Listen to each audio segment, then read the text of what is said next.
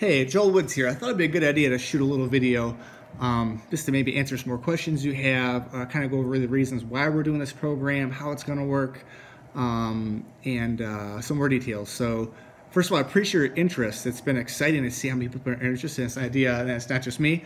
And also, I've never done a YouTube video before, so this is feels kind of weird, so I apologize if I'm not super polished at this, but I'm going to try my best here. I also want to thank some of the dads who've been helping out with this concept. Tony Vila, Joe DiGeronimo, Adam Becklem, Jackson Junker, to name a few, along with Coach Adams and Coach Wadwick. It's been a group effort so far, and we're excited to see what's next. I think trust is a big deal, and I'm sure you're looking at me to ensure a safe and positive experience for the kids with tackle football and travel football. So I thought it'd be a good idea to know a little bit more about me, why I'm doing this, and the guys who are doing this, and why we think it's a good idea. So first of all, I've lived in Independence for the last 10 years. I have 5 kids, 1 boy and 4 girls. I also coached high school football for 10 years. So I've coached at Avon, Cuyahoga Heights, Westlake, Vermilion, and actually Independence back in 2013. I've also been involved with a youth program here for the past 4 seasons, a kindergarten, 2nd grade Saturday morning program, and have helped out a little bit with flag football coaching as well on my brother-in-law's team. I also am a fitness professional. I actually own and run a CrossFit gym in town, CrossFit Independence, for 5 years. And we also had a great kids program there too. So I'm also certified in CrossFit Kids and having some experience really coaching kids in various ways. I've been trained to know how to do that. And personally, I'm just very passionate about football. I'm passionate about health and fitness, lifelong health and fitness, and guiding kids. It's been something that's been in my DNA since I can remember, and I'm really excited about this platform here to do all those things. I also had a great experience growing up in Westlake and Avon. And in Westlake, when I was a kid there, we had a great football program. So I played 3rd and 4th grade flag and 5th and 6th grade tackle there at Westlake. Had a great time. And looking back in my youth, probably some of my greatest memories was playing football with my buddies and the relationships and friendships we had, and just great, and being around great coaches that molded you, and super positive experience that I had where I grew up. But that said, I also believe that football, it's great for kids. There's a lot of good in football. There's a lot of beauty to it. I know there's risk with any physical activity, any sport, and that's something we're all worried about. I'm worried about it too, with a son in the program. So I get it. Safety is definitely top of mind for me and everybody involved, for sure. I know personally, if my kid gets hurt, my life at home is not going to be fun. So I'm doing everything that we can to make it the safest experience possible. And I'll get more into safety a little bit later. Personally, I believe football is the greatest team sport. Had a lot of experience personally as a player and coach. It teaches a lot about character and building young men up. I think it's unmatched in those regards. Having strong male role models as coaches. I think it's great at building this long-term, deep relationships with people and friends, and I've seen that. And face it, right now it's tough to be a kid. I am glad I'm not growing up now. I'm glad I grew up in the 80s and 90s, and I think our kids now more than ever need good athletic experiences, need positive coaches, and building character. They need it. So hopefully we will do that. We're gonna get this going, and we're gonna do that here in Independence. I know when my kid, now he's going to be in 3rd grade and approaching this flag and tackle football thing, I wanted to make sure that my kid, that we can make a difference here. I have some friends in other cities that have travel football, tackle football, and they love it. It's going really, really well for them in those communities, and I just saw a place where we can bring that here to have a positive thing. I've also followed just a few Facebook groups that have youth football, local teams, and I saw them do some great, awesome things that were really positive, and I just thought, hey, let's get that going here.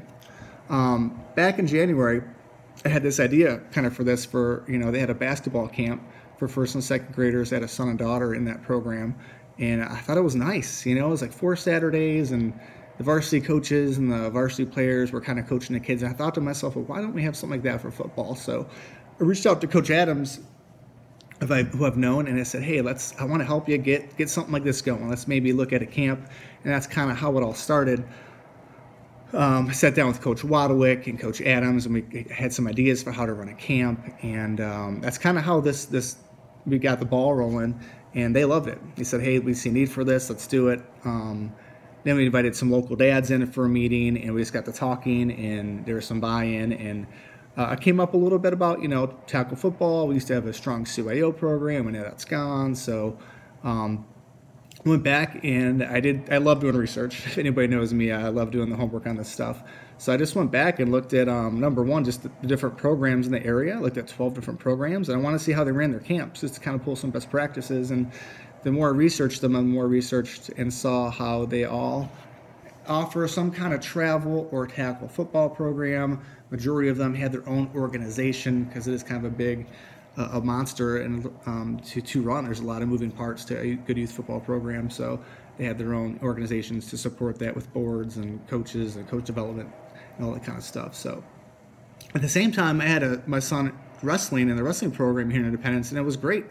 That was a travel experience, man. We're going out to Perry, Menor, Ashtabula. So I thought to myself at the same time, man, I'm sure there's parents here in Independence that would support travel football. I don't think we're going to be driving that far. I mean, some of those drives are long, but it's worth it. You love your kids and it's positive, you're going to make those sacrifices. So I figured, why not? I also really liked how the program for wrestling was integrated with the high school program, and they're kind of like hand in hand, and that's kind of what I would want to see as a parent for football, some kind of option where it's integrated into the high school program. So I tried to be proactive and building a bridge to do that. So again, I did look at 12 other communities. I looked at the best ones I saw. To me, were Avon and Amherst. They had great programs, and I liked what they were doing. So I reached out and I contacted people on their boards or presidents and interviewed them and tried to say, hey, what are you doing right? How do we do it? How do we get this set up? And I got some really good feedback. I'm a big believer in really trying to find best practices and find mentors who can help you do that. So we got some programs to model off of, which I think will be really helpful. And the one thing that really stuck out as I did research was this organization called USA Football, which I never really heard of before, but it's a national organization that's awesome, guys. It's great. So impressed. Coaching varsity football for 10 years, man, they got it going on. They know what they're doing. They got a whole team of medical professionals and coaches who've developed basically a new model of youth football, which I didn't know about, right? So there's kind of the old model, which probably we're used to, or we played, or had brothers or family members that played kind of the old school youth tackle football, and it's kind of like the Model T versus a new Mustang. It's just not the same thing. It's apples and oranges. So part of this thing is trying to get you guys to get up to speed on this new Model 3 USA Football and all the great things they're doing. And part of the model is, hey, we got to give kids options. Rec versus travel, flag versus tackle, these different bridge games where you're bridging from flag to tackle with rookie padded flag, what's called rookie tackle, which is a modified version of tackle, and having kind of steps, a lot like other sports do. Look at baseball, from T-ball for 2 years, coach pitch, kids are developing, they're developing the skills, they're getting older, and then there's another step for 2 years, and you have kid pitch and a smaller little league field, right? And then 2 years of that, kids get a little bigger and stronger, and then maybe they're in a little bit bigger field. It's still a kid pitch, but the field keeps getting bigger, and they can handle more things, and at some point, some kids go competitive and get into it more, and some kids just stick with their recreation. That's fine. And the whole thing here is really lifelong health and fitness and total person development, and that's really what it's all about. The other thing I like is USA Football has a coach certification. So I think sometimes these things, if there's no central organization, it's hard to get everybody kind of doing the right things. So there's a 5-hour coach certification that covers safety and tackling and all sorts of stuff, age-appropriate skill development. That's really impressive that we're going to be utilizing. I think is really the key, is having great parents who just want to do the right things for the right reasons. They want to get involved, and they might not know football, maybe they do, but we'll have the tools with USA Football to get them up to speed, and we're going to have the mentorship of the Independence coaching staff too, so they're going to be kind of guiding us along the way as well. Within that, they also they have a contact certification. That's part of it, and that's awesome. So they have 5 levels of contact. It's all about, in practice, having predictable contact.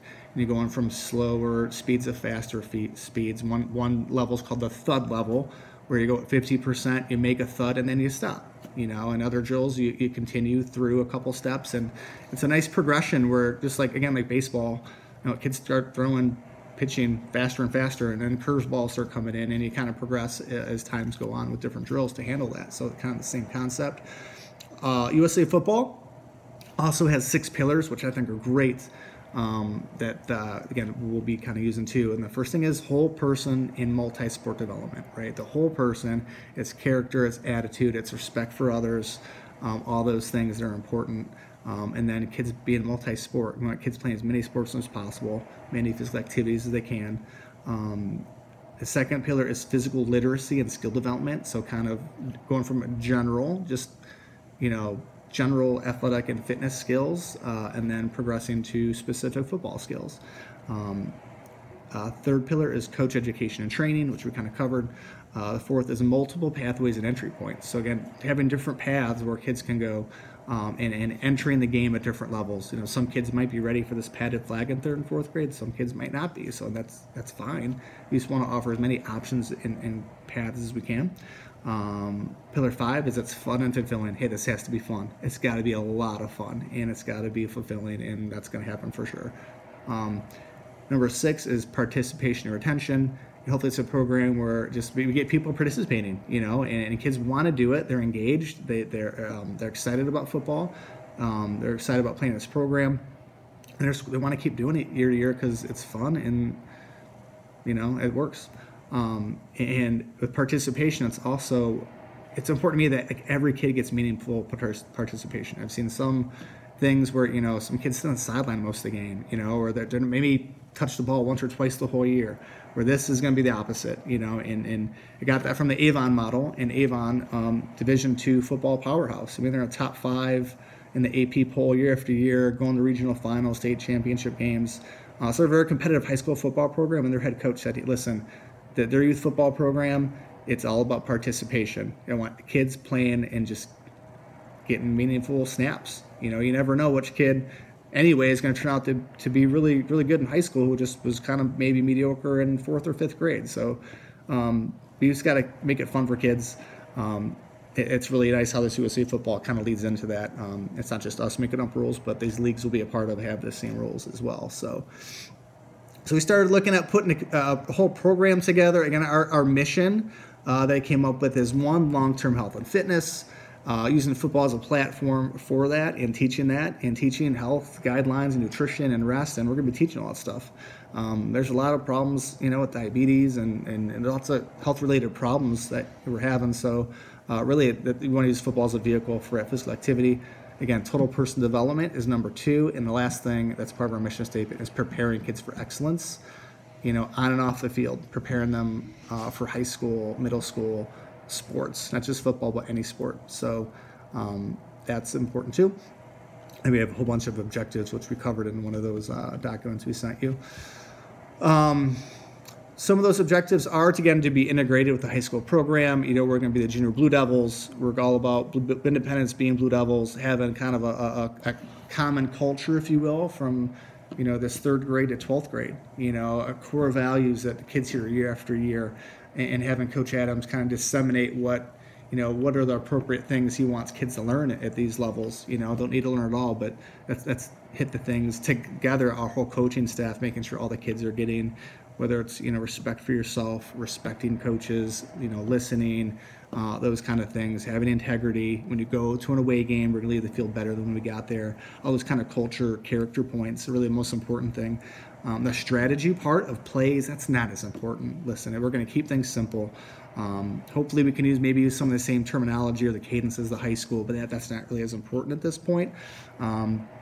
We will have, plays and all that are really age appropriate and things that can build scale and build confidence year after year. So that's what we mean by that.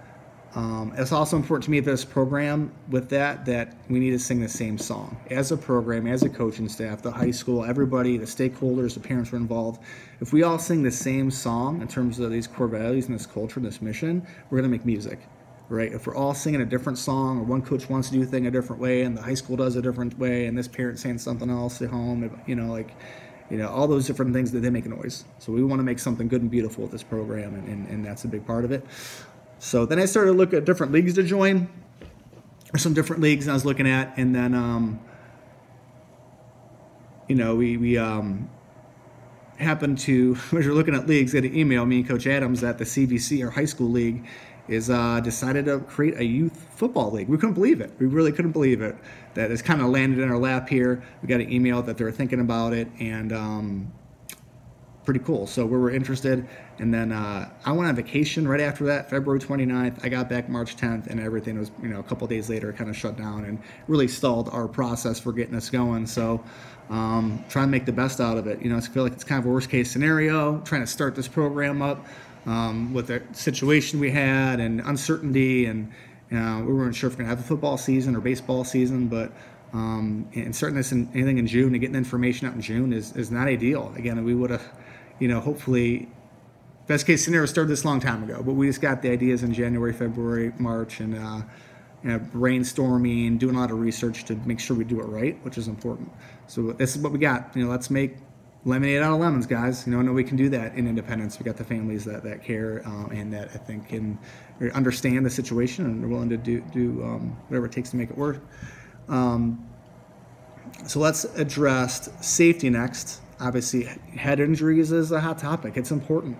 It's an important topic that we need to cover and research and separate myth from fact. And I think that's part of the problem out there. It gives parents uncertainty of, they hear different things, or there's movies, or they had an experience of their brother who got hurt in youth football, and what are the facts? So I think it's important that we make informed decisions based on facts for kids who play any sport.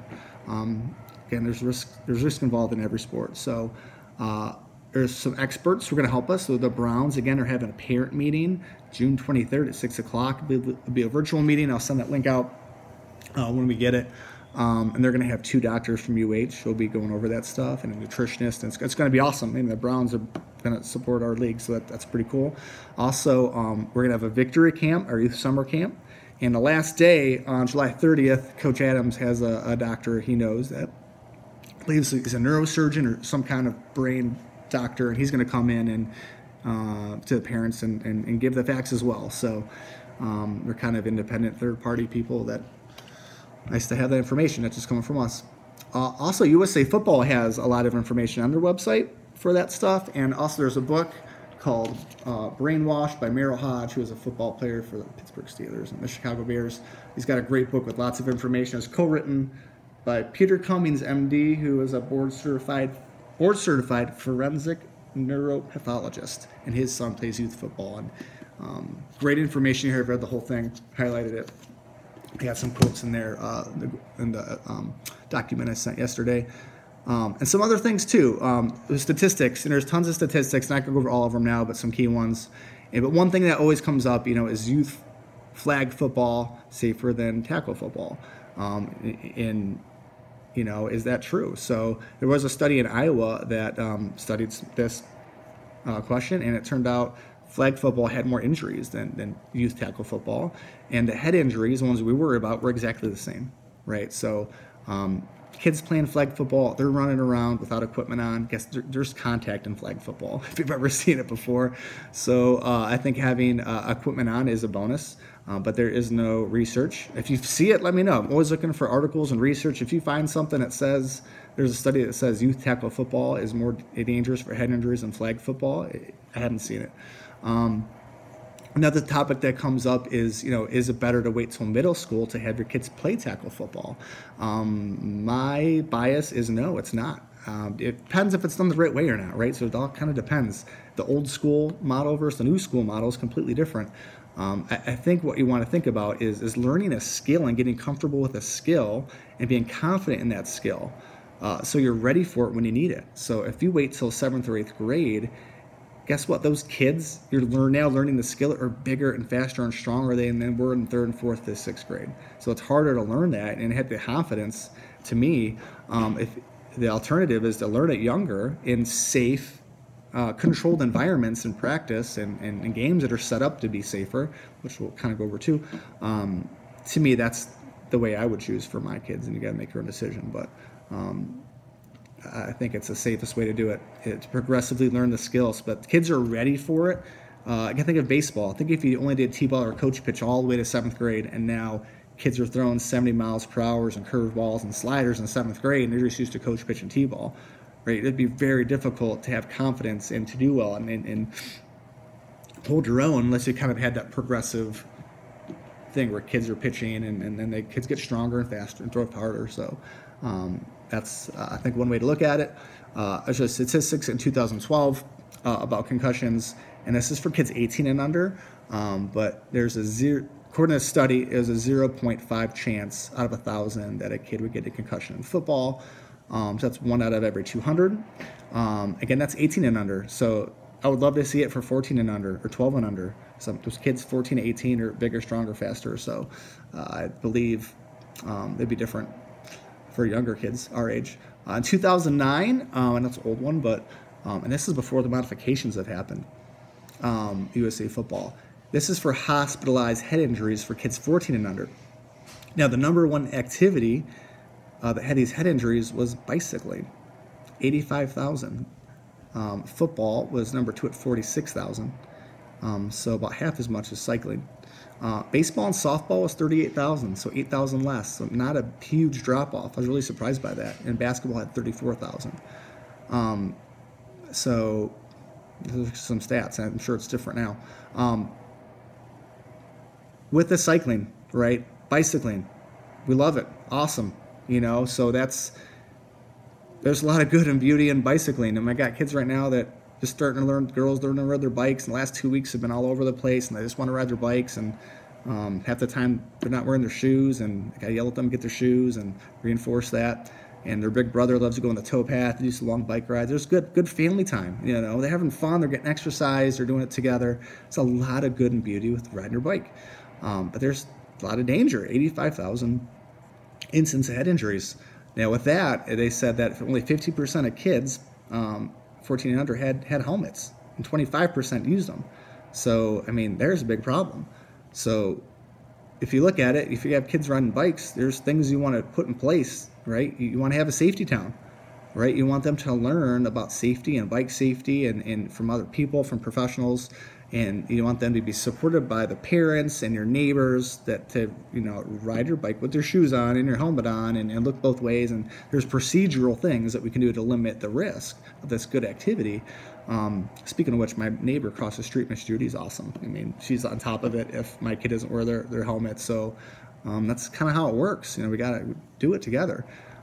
So we're looking, our organization, Independence Youth Football, is really to be the safety town for youth tackle football here. Let's have a whole process where we teach kids the right way, the reasons why, enforce good behaviors for safety, and have protocols in place, and have a community who's singing the same song that makes it as safe as possible. Good thing is as safe as possible. Also, in March, there's an article in USA Today, I believe, that did say that there are some statistics that said youth contact injuries, sport injuries are leveling off. Which is awesome. And then their hypothesis in this article was because these new modifications, not just in football, but a lot of sports. Also, too, any of these statistics I'm bringing up, if you want to have them, I'll send them to you, right? I'm just making this up. So, also, USA Football reported that 85% of parents say that youth football, tackle football, is safer than it was 5 years ago. So let's get into some guidelines that we're going to use through USA Football to increase the safety as much as we can. One, again, the coach certification, the mentorship. Practices are different, right? Only going to practice 2 days a week. 39% of head injuries happen to practice, so we can eliminate that. Not going to practice as much. Kids don't need it yet, We don't want kids to burn out anyway. I think less is more in this regard. We'll have a quality 2 days a week. It'll be 3 days a week before. We'll practice 3 days a week before the season starts. So when games start, it'll be 2 days a week in a game on the weekends. And they're only limiting through USA Football contact no more than 30 minutes a week. And for the 3rd and 4th grade padded flag level, it'll be less than that. It'll be like 15 minutes of some kind of contact drill or contact when you're playing each other and scrimming each other and team. And there's gameplay is different. There's new modified games that are awesome, right? We're playing on smaller fields. Kids are in 2-point stances. There's no blitzing. When there's a turnover, the whistle blows. It's all about trying to get predictable, safe contact in these games and practices. So, like, again, there's a fumble and a kid picks it up. There's not a kid blindsiding them. The whistle's blowing dead, and the other team gets the ball back at the 40, kind of like backyard football. So, we're also going to have an emergency action plan and a concussion protocol. If there's any signs that a kid, and we'll go over the signs, that we can do as coaches. If there's any kind of sign or we're not sure, there's a hard hit or something at practice or a game, the kid's out of the game. He's out of the practice, like no questions. We're going to err on the side of safety, like for sure. And then the kid will be out all next week in the next game, if that was what happens. And we're going to have him see a doctor as soon as possible and get confirmed one way or the other. So that's, we're going to have protocols in place because they are going to happen. Hopefully not much. And then the teams I've talked to, Amherst and Avon, they said they really have not. And 3rd and 4th grade padded flag and 5th and 6th grade rookie tackle, they haven't seen much, head injuries, anecdotally through them. So lastly, let's finish up with kind of how it works. Again, a lot of it was in those documents. Again, the team options, 3rd and 4th grade travel, regular flag football through the CVC League, right? 5-on-5. And then we're going to have looking at the option of a 3rd and 4th grade padded flag football, which is super popular. Everybody I talk to loves it. Kids just love putting the helmets and the shoulder pads on, having the Junior Blue Devils on the logo on the helmet, and so there's a lot. And they're getting bumping into each other in flag anyway, so why not make it a little safer and have pads on them? But kids have fun, so that's been a real big thing. I talked to Avon; they have like 13 or 14 teams of 3rd and 4th grade only. They're a bigger school than us, but they're doing it for a while and they love it. Again, it's all about participation. That level, 3rd and 4th grade for both. Kids are rotating plays every position. We want a general, broad exposure to football. Learn all the positions. I want every kid being the quarterback, being a running back, being line, different positions on defense, right? Having fun, participation. It's not about being competitive yet. It's not about winning yet. Down the line, high school, it's a different story. So everyone have significant participation. And the low numbers, right, 7-on-7 for rookie tackle, padded flag, as part of let's get the kids more, they don't have to learn as many positions, it's easier for coaches too, and kids get the football and have some fun with it. High player to coach ratio is important for these leagues too, right? Kids, it's going to help coaches keep safer environments, more kids get attention, they can develop their skills better, have more fun. We can have hopefully multiple teams per level. And you never know who's going to bloom anyway later on. And hopefully this keeps the kid interested year after year, and they're developing their skills, they're getting better, building some confidence. Leagues, for the padded flag, right? We don't have a league yet. We're looking. I had one. I thought we're in this Lake Area Youth Football League, and they weren't getting back to me. They finally got back to me and said you had to register for a team in the winter. And then I just found another league, Avon Lake Rocky River, that has teams that we're looking at getting into. So as long as we have 10 kids, which I think we will, we could have hopefully a team in that league, at least for this year. Then we'll see what happens after that, which is pretty cool. So hopefully in 2 weeks I'll go to a meeting, submit our application. We'll know that for sure. So it's a little bit up in the air. It's looking likely. And I think each league's different. So I think this league might cap the team at 14. I don't think the CVC League is requiring caps on the teams. There's kind of a sweet spot of 11 to 14 kids in a team, so there's enough kids, but not too many. So I think this league might be different. So what we'll probably do is the first 14 kids that pay registration will be on that padded flag team unless we can get 20 and get 2 teams.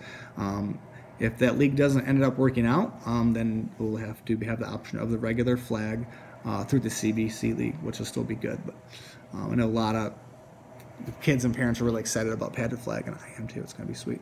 5th and 6th grade rookie tackle, right, is another bridge game. We're trying to bridge flag to full field 11-on-11. That's really fun. The difference is kids will have 2 main positions, and do some more position sampling, but not as much. So Kids will have a primary line position, a primary skill position, running back, wide receiver, quarterback. And how it works in this level is kids rotate each quarter. We play line in the first quarter, second quarter, we're playing a skill position, and you rotate. And also, the coaches meet together before the game, and they decide, okay, let's have a big guys and little guys. So when our big kids are playing line, their big kids will play in line, and vice versa for the smaller kids. So things are fair. Again, there is contact. It's predictable contact. We're encouraging kids to stay on their feet. Again, there's lots of rules in place to make it as safe as possible. Some dates, again, here I know some confusion, but June 10th. We just need to know if you're interested, right? We want to get organized and have an expectation of who's interested, just how many numbers. Again, the Cleveland Browns are going to be helping out with the CVC League only with some equipment. So we need to give the Browns an estimated number for the 3rd and 4th grade regular flag and the 5th and 6th grade rookie tackle.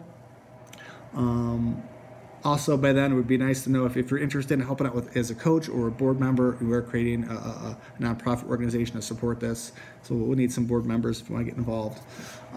So that's interest only. You email me and let me know which program you're interested in. July 13th is registration, so that's when we're paying.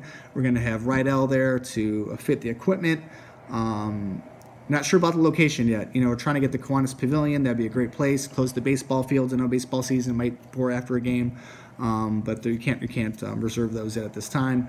We're looking at maybe the Independence, the high school, maybe right outside the locker room, set up some tables that are far apart, have different stations and things like that. So we're looking into that. When we know, you'll know.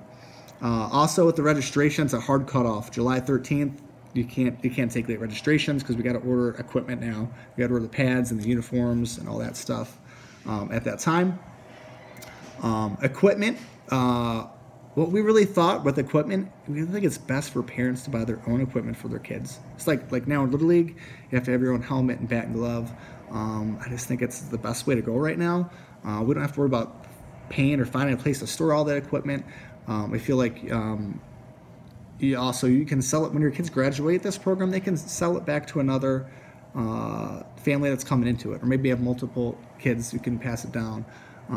It's around $185 out the door plus tax for all the gear if we need to do that. Personally, I like to have my parents, my kids' grandparents, pay for it for Christmas and birthdays. I don't know about you guys, my kids have enough toys. We don't need more toys from grandparents. So I think there's a way to do that. We'll be looking at fundraisers in the future when we get more time to get organized and to help offset those costs. But that's what we're looking at. Again, the Browns are going to, I guess, get us helmets at least for 5th and 6th grade rookie tackle because we're associated through the CVC League. Shoulder pads are a maybe, so it might be able to help us out for that. We also need things like, integrated pads and pants that'll go with the uniforms for the padded flag and rookie tackle. And we'll have junior Blue Devils practice jerseys that the kids will get as well through that as an additional cost to the registration. Again, it's $150 for padded flag and rookie tackle and $75 for regular flag, 3rd and 4th. We'll also be sending out a calendar for meetings for coaches and board members, also coaches who are interested in helping out with our victory camp in end of July. Our goal is to have coaches and high school coaches and parents kind of working together, creating this kind of football family of parents, youth coaches, high school coaches, players, alumni. That's kind of our goal, is use that as a vehicle to do that. Again, Victory Camp is, you can sign up through the Rec Center, do that today. It'll be July 28th to 30th. It's going to be awesome, guys. It's going to be a really, really fun camp. I think we're going to try to have music, DJ up in the booth and high energy, and we're going to coach them really, really well. It's going to be really organized. It'll be like a cookout family night at the end. We're going to have speakers every day to reinforce culture and character. We're looking at... also with the Victory Camp, I realize now baseball might run to the end of July, so we're thinking about possibly pivoting to maybe doing it in that first week of August, or maybe I may have to do it in the morning. The problem is with August is now the varsity sports are going to be using the varsity field. We want to have the camp at, so it'd be soccer, boys and girls, and high school football. Trying to use that field, so it might be tougher. Or we might have to move to maybe the old middle school field or something different for the camp. We'll do what we can. But the hype, yeah. Other things to wrap up. Looking for the overall program. We want to be really, really well run. We want to be super positive for the kids and the parents. We want to be a program that does the extra little things to go from good to great. We want this to be a great program. Things like having a nice website, social media, Instagram. We want to make hype videos and highlight videos that are really well produced. If you look at Amherst, they have the best. They do the best at that. Look at their YouTube page or their Facebook page. They got awesome, just fun hype videos that get you excited about football. We want to have that nice end of the year banquet with awards and recognition. We want to have some field trips, with our teams. We'd like to have take our team to a championship game down in Canton, for high school. Let's go to the Division 7, game. Parents, maybe get pizza and drive there. Maybe go to the Hall of Fame, or maybe go, hike in the metro parks. We want to do the extra things to build that family and community. And hopefully give our kids an amazing fall, a great football season in this fall. With everything going on, that's really our hope, is give them something really positive that's just a lot of fun and a lot good for them. And if you have any questions or concerns, I'm happy to answer them. Send me a private message on Facebook. You can again email me at independenceyouthfootball@gmail.com. I can set up a time to do a phone call if you need to. And to wrap up, please pass this information along to anybody you think might be interested, the Facebook group, or just the documents or this video. And if you're interested in helping in any way, let me know. Coaches, board members, if you want to help with social media and video. I know Amherst has like a video social media guy, which I'm not that great at that stuff, but I'm trying to do my best. But that would be great. There's lots of things I think we can do together as an Independence Youth Football family. That's it, guys. Thanks so much for your time. Thanks for your interest. I'm excited. I think you're excited. I hear the kids are excited. Let's make Independence, a great football community, a great football town. I know we can do that. And I hope you have a great day. And I'm sure I'll see you guys at the baseball field soon. Thanks so much. Take care.